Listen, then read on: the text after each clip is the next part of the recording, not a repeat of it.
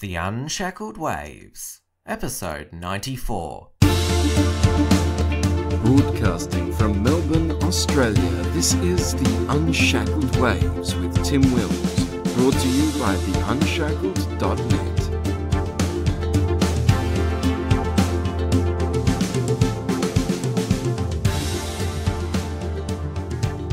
Hello everyone, great to have your company on this busy news week. There's some important political developments to discuss. Unshackled contributor Jacob Watts will join me in a moment, but first I will tell you what is happening in the world right now. Australia's energy crisis was back front and centre this week. We saw a strong indication from the Turnbull Government that they will dump the main recommendation of the Finkel Climate Report, that Australia will adopt a clean energy target. This is a pleasing development and maybe a sign that at least the Conservative side of politics is now willing to wind back some of the climate policy madness. Having said that, governments around Australia are now preparing for a summer of blackouts. Queensland's government is considering measures to restrict energy use during summer, including air conditioners not being allowed to be set lower than 26 degrees. The federal government and AGL are looking at introducing an incentive scheme for households to reduce energy use during peak times. It is clearly unacceptable in the 21st century in Australia that our governments resort to communist-style electricity rationing. Blackouts and high power bills appear to be the only effect climate change policies are having. The trade unions lost a federal court action against the Fair Work Commission's ruling to reduce Sunday and public holiday penalty rates. Labor has still vowed to reverse these changes if elected. Meanwhile, a shocking video has emerged of CFMEU members picketing a mine in central Queensland and shouting abuse at security and non-striking workers, including threats to rape children. The ACTU has even defended this action, saying that they were provoked by being locked out of their workplace. The proposed anti-terror laws from the federal government, which include holding terror suspects for 14 days without charge and having CCTV cameras fitted with facial recognition software, got the stamp of approval of state and territory leaders at COAG last week, so they look certain to become law. It is worth highlighting that opposition to these new laws come from both the left and the right, and is it important that we consider the implications of these new powers and whether they are actually needed. California is the latest jurisdiction in the West to pass a ludicrous transgender pronoun law. It threatens health and aged care workers with fines and jail time if they misgender a person under their care. Of course, we are told that the law is just a standard LGBT civil rights protection, but its end result of the law is likely to be enshrining all of the 76 made-up genders and their pronouns into law, and we will then enter the theatre of the absurd. The NFL has now called on its team owners and players to stand when the national anthem is played and put an end to the kneeling controversy. They correctly highlighted it as dividing players from their fans and that there are other ways to address the social issues the players claim they are protesting about. There was another flare-up in the controversy with Vice President Mike Pence walking out of an NFL game when the players kneeled. It appeared that the spread of this kneel protest was less about Black Lives Matter and in the end more just a statement by the NFL players against President Donald Trump. English football players took a stand against Islamic terrorism in a demonstration in London this past week. They have put aside rivalries with the creation of a new supporters group, Football Lads Alliance. It is not hard to see why these fans have chosen to speak out, given that they attend games with attendances of a lot of the time 40,000 plus people every week, which makes them a large target for some Islamist who wants to blow them up, like they did to those young people at the Ariana Grande concert in Manchester. State elections are coming up in Queensland, South Australia and Tasmania. The South Australian election was shaken up last week with Nick Xenophon announcing he would run for the lower house seat of Hartley, and polling this week indicated he has got a good chance of winning it and also holding the balance of power. However, he had to sack one candidate over a photo he took mocking domestic violence. Minor parties having to disendorse troubled candidates is nothing new. One Nation, which has a good chance of holding the balance of power after the Queensland state election, has already disendorsed 8 candidates so far. This is the Unshackled Waves Review Show. Jacob, welcome back to the show. Yeah, g'day Tim. It's great to be back for another week. Apologise for the change of scenery around here. We just had to make some adjustments. Tim, I understand that you're at Liberty Fest, and I've had my birthday today, so it's been a big day. But certainly nothing more than I look forward to during a day than doing this podcast, Tim. We're doing this in, for those who can't see, we're doing this in the dead of night, because this is the only time that we're both available, because, well, I'm not at Liberty Fest yet, but on my way, and the show must go on, so if we have to stay up, then so be it. Well, that's it. Vegas never sleeps, and the Unshackled also never sleeps. We're always working behind the scenes to give you the inside information that you need. As a good segue, let's hope that the power stays on, because it's energy has dominated the political discussion in Australia this week, where the Turnbull Government, they've been sitting Sorry, Tim, there's a blackout. There's a blackout, Tim. I don't think we can continue the show. I can still hear you. So the lights are back on. There we go. I'm not sure if if our listeners will be able to get that joke. Well, let's hope so. So the lights are on for the time being. So the Turnbull Government, they've been sitting on the Finkel Climate Report for a number of months now. Now there were news reports at the beginning of the week suggesting that the government is set to dump its key recommendation, which is a clean energy target, it's somehow different from a renewable energy target. Well, I think that as my understanding goes, and prior discussions that I've had with you and a few other people, is that it is basically the renewable energies target that encompasses clean coal and maybe some other things. I definitely hear prominent commentators such as Mark Latham saying that nuclear is on the table. I hear prominent conservatives such as Senator Cory Bernardi saying that nuclear is on the table. So this begs the question whether the clean energy or the renewable energy will encompass both things such as maybe fracking or nuclear or clean coal, just basically economically viable and sensible options.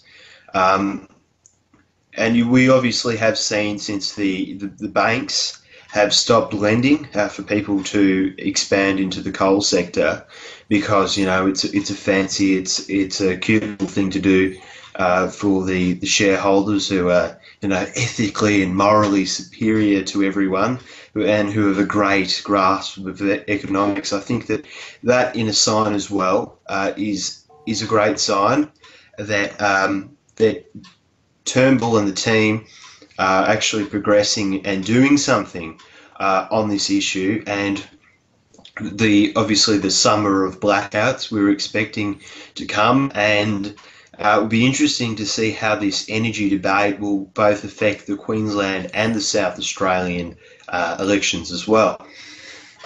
I know that Turnbull, he's got a reputation as being a climate warrior, because back in 2009, when he lost the leadership, he declared he wouldn't lead a party that was as committed to climate change as he was. I'm not sure if he's had a genuine change of heart on climate change, or whether he was just going with the times. But he definitely seems to be waking up to the fact that we have got an energy crisis here, and something needs to be done to make sure that we've got reliable power.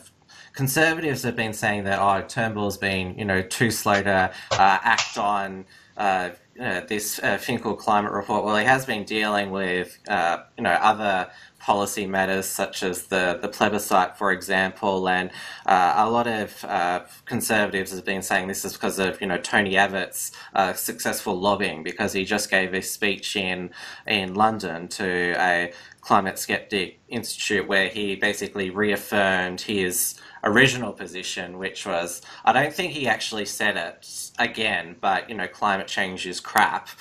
He also said that global warming it actually could be quite beneficial, which is true. I mean, the Earth has historically done well when it's warmer, and obviously that we're seeing the consequences of these climate policies, which he did oversee when he was Prime Minister. Yes, I think that Abbott still holds a large sway on the conservative right faction of the Liberal Party, and I think that Turnbull is more pragmatic potentially than Abbott is on this issue, because we will be unable to completely scrap a clean energy or renewable energies target with the current mentality of both of people on both sides of the aisle of the House of Representatives and in both the Senate. I think that that's impossible, and I think that certainly Turnbull is being a lot more pragmatic, because he realises that he has to appease both sides of the aisle. He says that yes, we can deliver a cleaner, more renewable form of energy, although I really hate government interference in the private sector. It's disgusting, but still, it's this heavy-handed economics from Turnbull, government intervention. I'm not liking it, but still, it's being a bit more pragmatic. It's better than having a 100% renewable energy target, which Turnbull actually proposed once. So I think that if you're saying that, say, as a Liberal Party member, that, hey, we can't really fight this cultural, movement, I guess, or this left-wing secularist religion of this climate alarmism, we actually can't, beat it. We aren't strong enough to.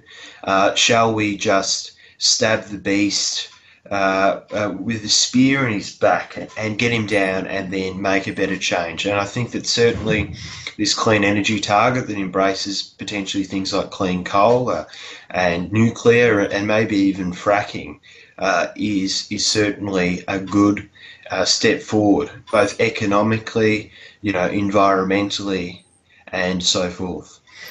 Oh yeah, that's the reason why Finkel rebranded the renewable energy target to clean energy, so it could encompass, non-renewables like nuclear and clean coal, but it's still a government-enforced target. I mean, it's called a clean energy target. It's still, forcing consumers to, purchase more expensive and, as we have learned, more unreliable power.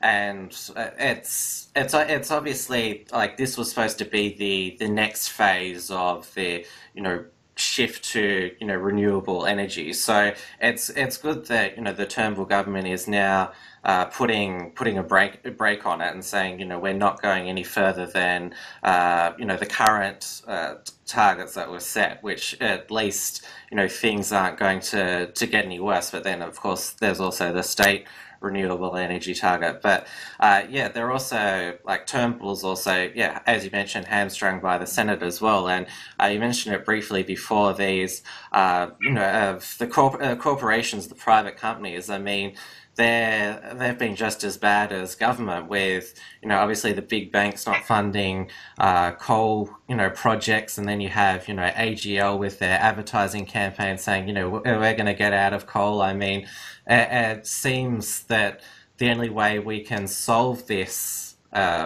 problem that government intervention caused is to intervene again. Well, Tim, interesting point you make about AGL.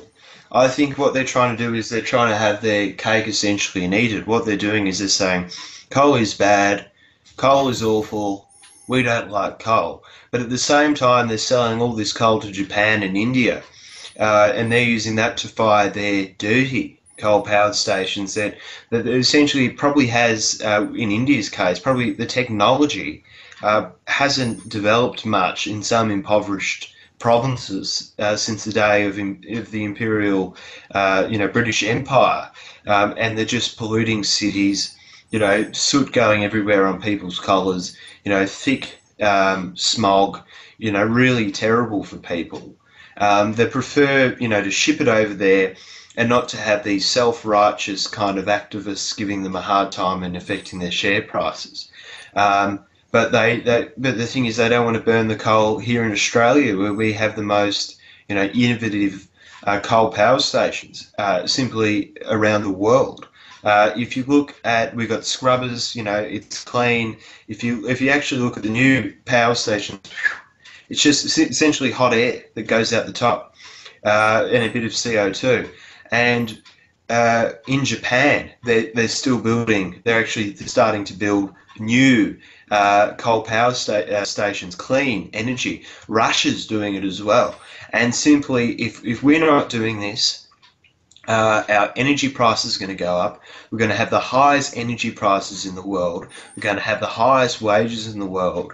And simply, in a globalized economy, we are not going to be able to compete, and we're going to fall behind, and we are going to be yesterday's news. Well, there are promising signs from the federal government that they are wanting to, wind back this push to renewable energy. Meanwhile, we look like we're going to be suffering the summer of blackouts, because we've learnt that the Queensland government is proposing what I call communist-style power rationing during summer. You won't be able to set your air conditioning below 26 degrees, and there'll be restrictions on how businesses can power their outdoor signs and things like that. And then we learned that the federal government is spending $36 million on incentive plans for consumers not to use power during the summer. There'll be text messages sent out to consumers. Remember how much we all love those. AGL's offering incentives such as, I've heard, you could get free movie tickets or a 3 days worth of power. And so, for the time being, we're now at the stage of where we've actually got, this rationing system where, we're supposed to be living, in an age of, or in a country of energy abundance, and this is what we're being told to prepare for this summer. Yeah, it is very, very, very concerning that we have such limited choice as consumers because of quote-unquote renewable energy or clean energy or green energy, or whatever the news speak of the politically correct left is. It's simply stifling choice of consumers. It's making our economy awful, and it's leading to potentially the elderly not being able to keep themselves cool. And now I live personally about 350 kilometres north. What are we looking?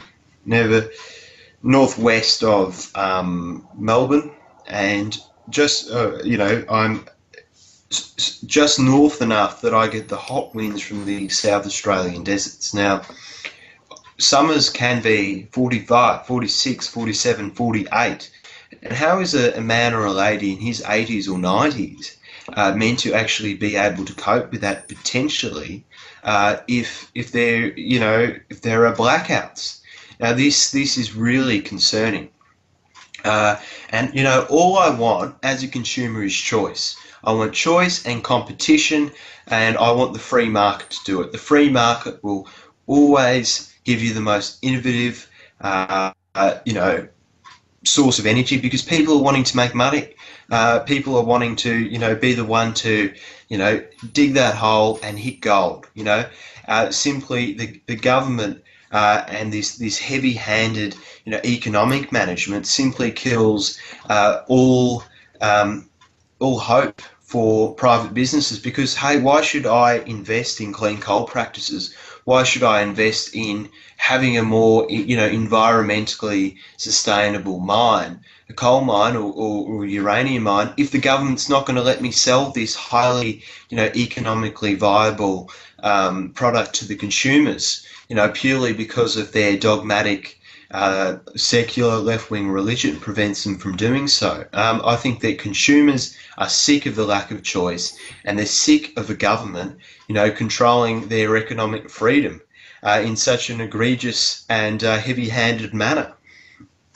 And the fact, I mean, this is the first summer that, well, definitely in my lifetime, where governments have considered such a course of action, which is basically an admission that the push to renewable energies has made our power supply, unreliable. And I mean, the whole purpose of this, push to renewables is we're supposed to be, saving the planet from, a catastrophic, global warming. Well, there's no we're not noticing any discernible, impact on the climate. Not that, Australia alone could make the difference, but we're definitely, impoverishing ourselves. I mean, this is the 21st century where, with technology and, the increases in human knowledge, we're supposed to be creating, an abundance of, products which include energy. I mean, we're basically, electricity, we need it to, function. I mean, we need it, right now. I mean, we shouldn't, tolerate this, reduction of living standards. I mean, this action on climate change is supposed to, save our living standards, and it seems we're doing, there's a hell of a lot of more sacrifice here than we're actually seeing benefit. Yeah, I kind of agree with this. I'm pretty concerned about Alex Jonesian type conspiracies that might be coming true about global government, because with the Tasmanian dams case, section 51 of the Constitution, I believe, subsection 2026 maybe was enacted, which says it's external affairs, the term, and now that means that binding treaties on things such as global warming can actually override Australian law, and this interpretation came from the Tasmanian dams case, which was spearheaded by Bob Brown of the Greens. And this actual High Court interpretation gives international treaties the power to override Australian law. And then you can look in hand with that with, I don't want to sound too nutty and I don't want to lose credibility here, but the Agenda 21 of the United Nations, which talks about sustainable development, and potentially this whole global warming scam is just a big Ponzi scheme of kind of big world government and redistribution of wealth from rich countries to poor countries, because obviously we're seeing increased foreign aid all the time, and we're seeing countries like India and China booming, but countries like France, Britain, and the United States, being unable to have, an economic boom, in the same fashion. And that's also why we're going down this rabbit hole. It also reinforces, my belief that, the Green left, they have an anti-human mindset. I mean, because they're wanting us to basically, suffer. They're wanting, we've seen, a manufacturing industry, shut down. They basically, look like they're aiming to take us down to, back to the hunter and gatherer days. I mean, the Greens, for example, they're even against, building, more roads, any kind of, development. It's just, It reminds me of the famous scene in Atlas Shrugged where there's no electricity and so they have to use lanterns to signal for the trains, and Dagny Taggart says to the people that have caused this is exactly what you wanted, anti-human people. I mean, this seems to be what they're aiming for. Yes, or it could almost be like Animal Farm in a sense as well. That's an allegory to the Russian Revolution of 1917, where the pigs themselves, end up hating, the owner, so of the old, capitalist owner of the place. And now, if you're going to hate or despise, people who are industrialist capitalists who create jobs, who are entrepreneurs. If you're going to hate those people, that's ridiculous, because then you're saying that I don't want innovation, I don't want further comfort, I don't want my standard of living improved, and to say that that humans are the root of all evil is ridiculous. Now, if you look at other animals within the animal kingdom, they're quite brutal. For instance, dolphins, eat their own babies. Lions, gazelles. Have you seen or gorillas? The actual violence that these animals, probably more lions and gorillas, but just the sheer violence of these animals. I believe that humans are, in a sense, the top animal, in the world. We're not equal with the lion. We're not equal with the dolphin. And I think that's a part of the Greens' kind of, uber egalitarian mindset, is that they say that a human has no more intrinsic worth or value to a fish, and therefore, if one is to, let's say, pump coal into the air, and they're to kill a fish, it's the same as killing, humans, because both have the exact same intrinsic value. And that also goes to the doctrine of intersectionality, which basically states that words are equated with violence. So I think it is pretty clear to me that, words aren't violence, and that, humans are the top creature, in this universe. And I think these are two facts that the Greens keep forgetting to mention. The federal government's proposing another round of anti-terror laws. We're always told whenever there's a new round introduced that this will be the final phase to put it all into keeping us safe. But this latest round, they're proposing terror suspects to be detained for up to 14 days without charge, and they also want to roll out facial recognition software to CCTV cameras around the nation. And they had a COAG meeting last week where all premiers on side. People were even surprised that even Daniel Andrews was on board, but I suppose if he's for a thought police state, he'd be for a national security state as well. Now, both left and right civil libertarian groups are alarmed, and I definitely am concerned about this. I mean, civil liberties, it's not always a left-right issue.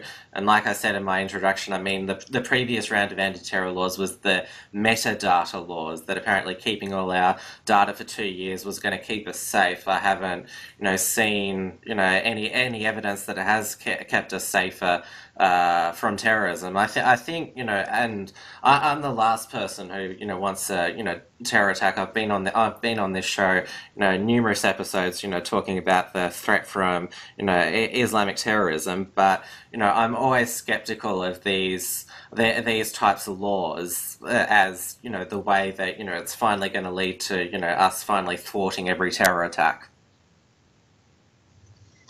Well, I think that generally that these things eventually are abused. They, of course, will be. Any power that you give as an individual to the government, will be eventually abused if that government isn't held accountable. Yeah, and after all, sovereignty, isn't given, it is taken, and definitely, I can be a bit hawkish on this, in the regard that I would prefer to have a moratorium on, immigration from terrorism hotspots. Not necessarily. Might not necessarily, be Islamic. The threat could change. So that's why I say terrorism hotspots. So therefore we can control. We can curb this issue, and I think that the best way to deal with it, is not to have a police state where the government watches us all the time and where all our data is stored. I appreciate security. I appreciate national security. I love our police, our army, our intelligence agencies. But I certainly do think that this is going too far, and I think that the solution in itself is not granting these people visas for the foreseeable future. These people, anyone who comes from probably the 7 countries that Trump listed in his moratorium, just full out, just blanket, I guess you could say, ban of immigration from terrorism hotspots for the foreseeable future, so our civil liberties aren't eroded in such a manner. What I always point to is like the UK.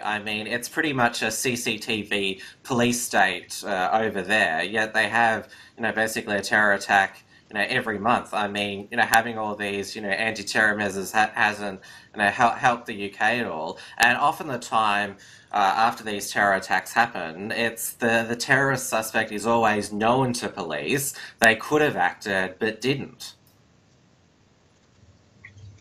Yes, well, it seems that we could contradict ourselves here, Tim, because both of us probably have a trouble with the presumption of guilt being switched around, because obviously there is a potential for government tyranny, being able to eventually, maybe in the future, not now of course, but not being able to, being able to, say, lock up far-right people, lock up maybe Hanson. I wouldn't necessarily call her far-right if she was causing a ruckus, or she said that we should ban Muslim immigration, or she incited, through some kind of interpretation, violence, and therefore it is, perceived to be terrorism. Whether that will actually be used to, whether that will be abused to crack down on, political threats. Obviously, you wrote a brilliant article about this, Tim, the censorship of the far right in Britain. So these terrorism laws can be expanded to include political threats to governments as well, and that is why it is so worrying. And I think that the simple solution is to have a ban on immigration from problematic areas. And now whether the shift changes from, radical Buddhists in Southeast Asia from, say, Islamic terrorism, or whether it changes to be radical anarchists in the future who all happen to, be in kind of some South American, and they're all in some commune, some utopia. If the threat changes, I think that the laws should change. Definitely blanket Muslim ban is bad, but certainly banning people who, or just banning entire regions or countries that come through, if they are proven to be breeding grounds of terrorism, extremism, and kind of just an anti-Western, anti-Israel kind of mentality. A lot of these Palestinian kids, for instance, are just told from a young age to kill Jews. So we need to keep people out who are radical, in the regard that they hate the West, they want to kill us, and they want to cause harm to us. And we need to, have a strict kind of a ban on terrorism hotspots. And I think we need to do that now, rather than eroding civil liberties in such a fashion. Yeah, I definitely agree. That is the most foolproof way to, prevent the, likelihood of a terror attack. Don't import more people from places around the world where Islamic terrorism or Islamism is known to take place. I mean, it's basically the consequence for us of having open immigration is that we get, not only do we get this increase in crime and terrorism, but we also get our civil liberties taken away. It's certainly a lose-lose, and all this is to pursue the left's idyllic, beautiful, utopian goal of multiculturalism. And we can just see how destructive that has been. Not only has it increased crime, not only has it caused massive havoc to our infrastructure, but it also has eroded our civil liberties in such a fashion that we probably won't ever be able to get them back again in the foreseeable future. We're about to enter state election season in Australia. There's state elections coming up in Queensland, South Australia and Tasmania.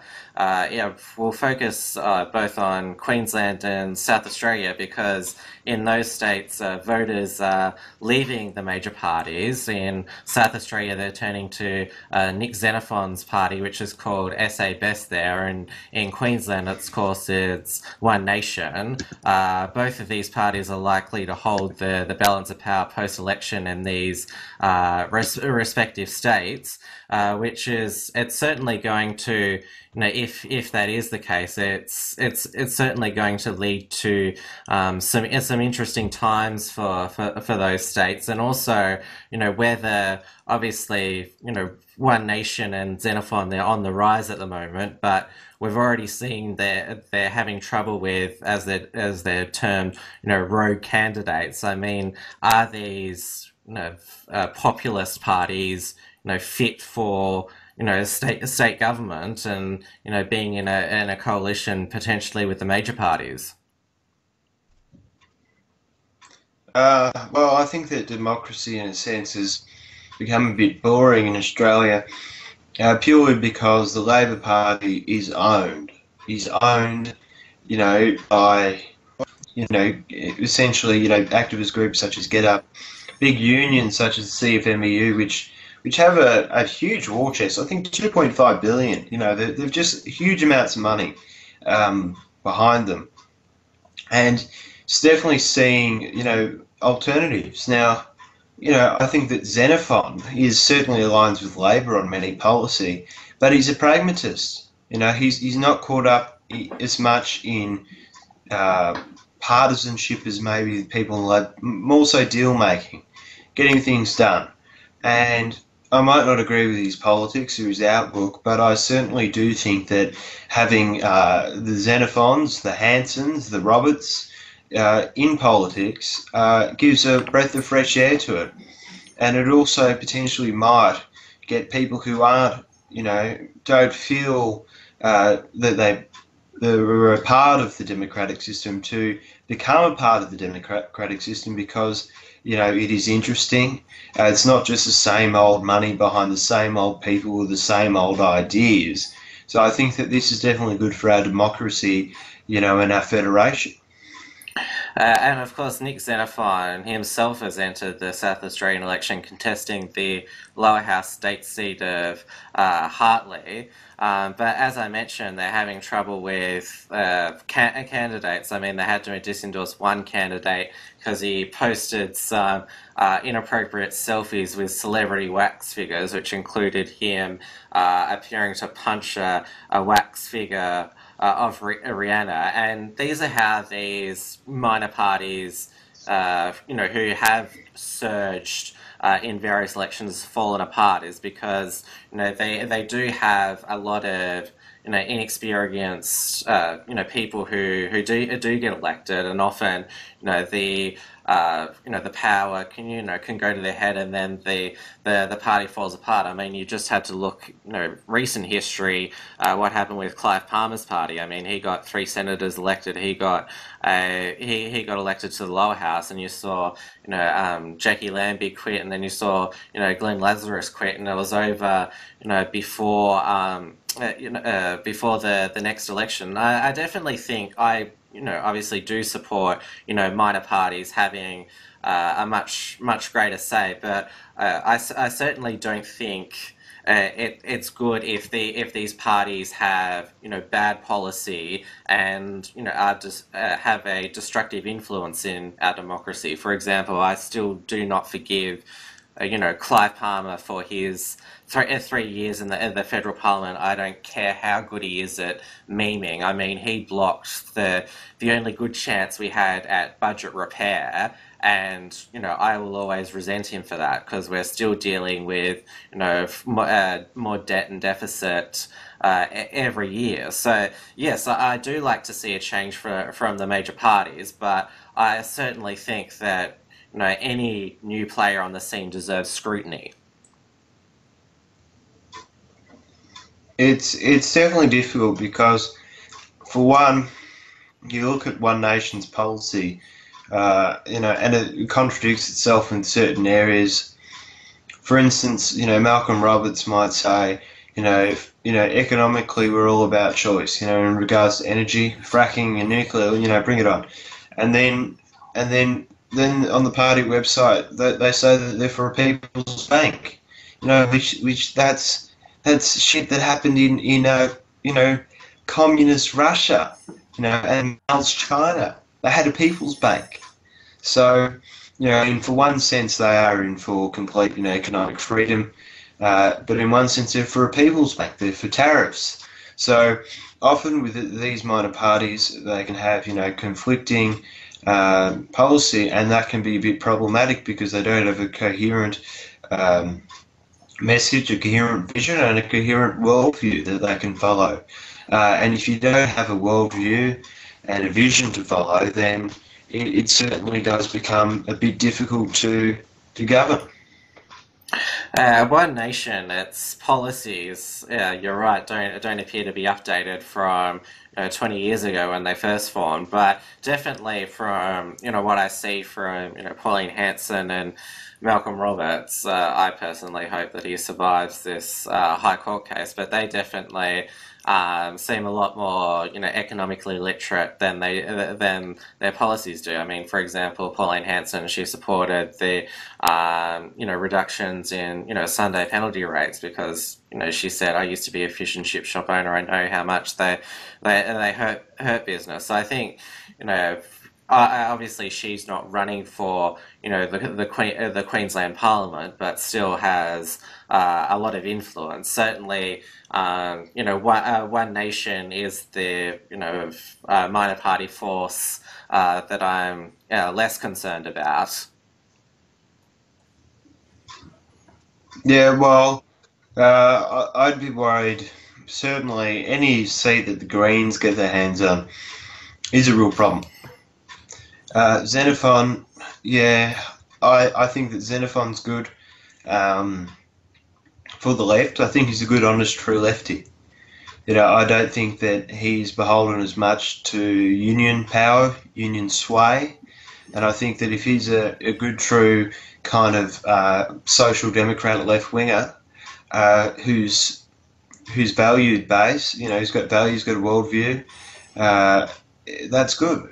I think it's good having some diversity, and I think to say that anyone who doesn't think like you is inherently, dumb or silly is bad as well. I think that this fusion of liberalism and conservatism, does as well in this nation. But certainly another thing would be to worry about is, Xenophon claims, he is a saviour, a messiah for South Australia, but certainly, I don't know how he will fix the energy crisis, where he's a man who supports renewable energy, and we can see where renewable energy has got South Australia. It's just an economic disaster. So that's another interesting thing as well, Tim.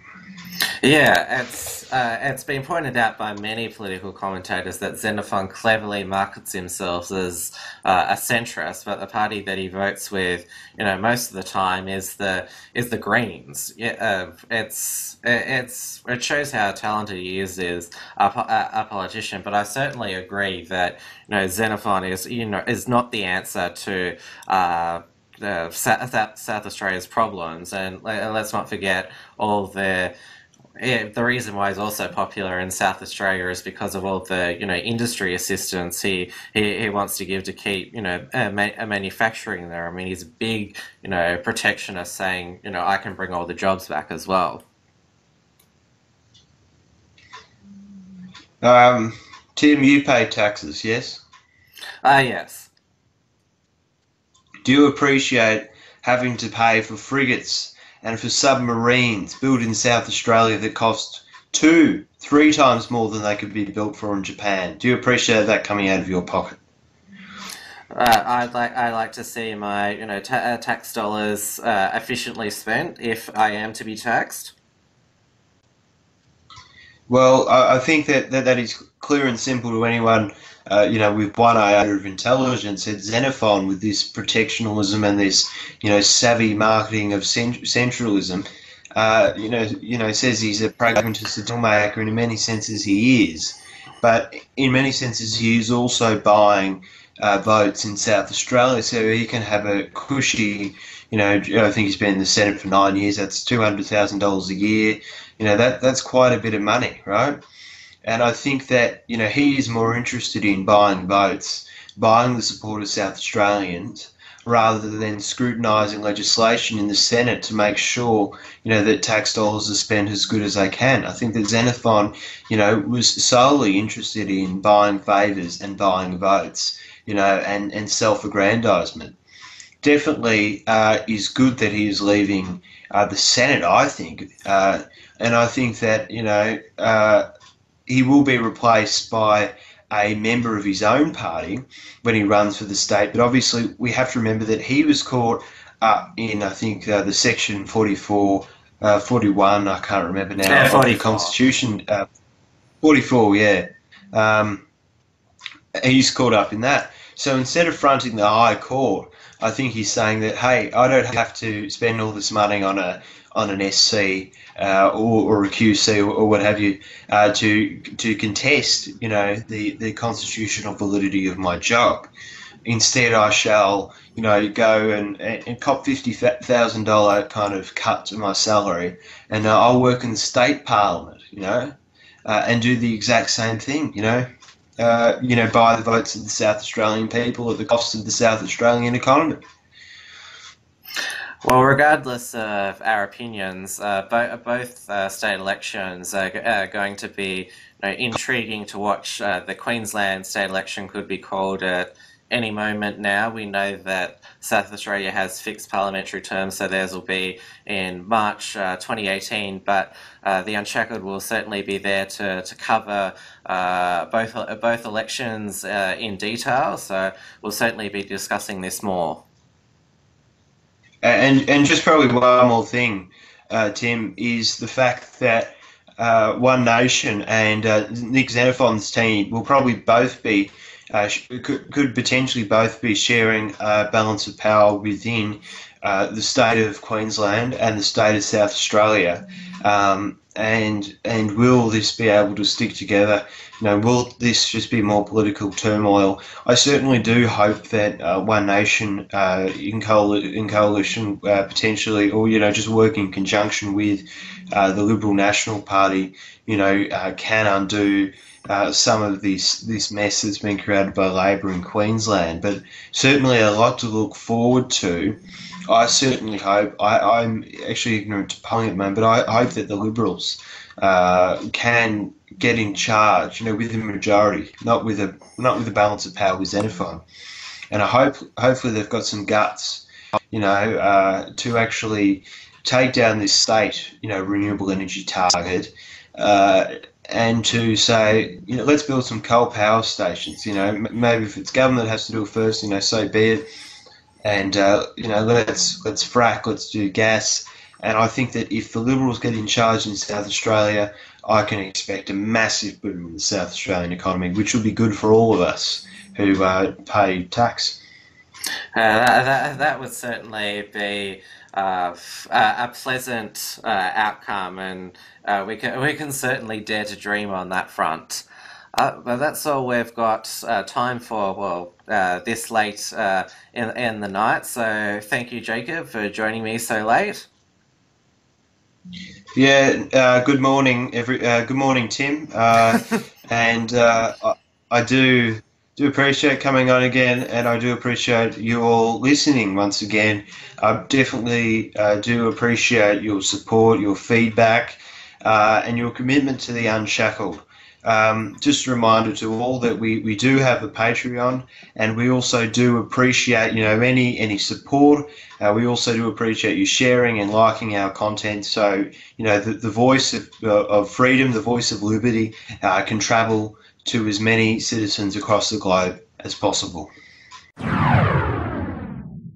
Alright everybody, that's the show for today. By the time this episode is released, I will be at Liberty Fest in Brisbane. It is sold out, which is fantastic news for its inaugural conference. I'll be conducting a series of interviews with some important voices from the Liberty movement, so stay tuned for those coming up next week. Thanks once again for your company, and we'll see you next time. Thanks for tuning in to the Unshackled Waves. Please visit theunshackledwaves.net for all the ways to subscribe and follow the show. Don't forget to pick up your free ebook at theunshackledbattlefield.net and keep checking out theunshackled.net for all the latest news and commentary.